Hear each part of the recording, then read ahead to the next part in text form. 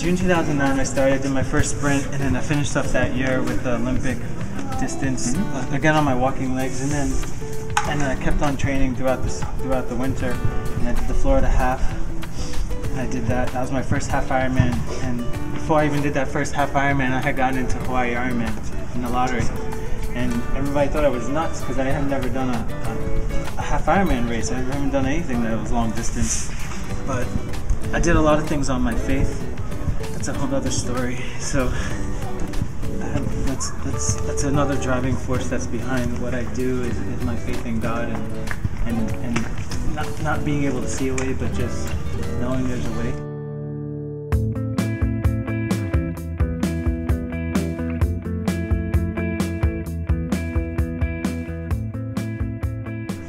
There were so many cool challenges and people that doubted me along the way, but the best part was coming back and meeting with kids like you guys that are coming to do triathlons for the first time or just getting into the sport.